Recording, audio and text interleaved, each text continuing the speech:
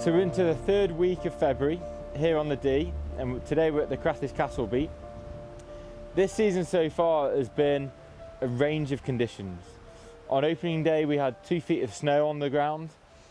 We've had many days lost to Grew, where there's just been ice coming down the river and almost unfishable.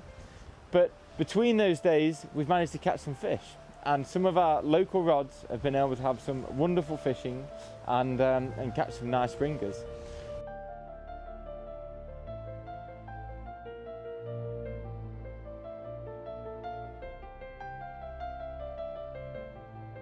The river's quite high and it's quite angry, but there is a nice bit of soft water down the inside edge.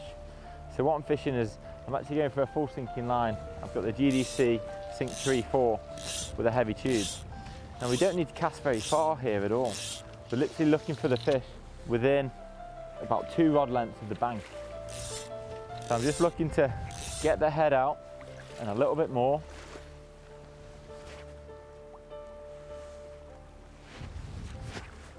I'm just looking to not cast too far, get the head out and a little bit more. We're just going to keep putting a few upstream mends in, just let that fly sink. And just as it starts to come in to the softer water, this is where we're looking for the fish.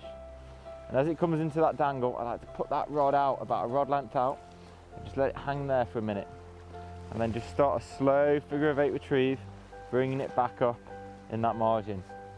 Sometimes we'll catch the bank, but very often this is where you're going to get that take. Just bringing that fly up about a rod length out from the bank, swinging it past any fish that might be sat there.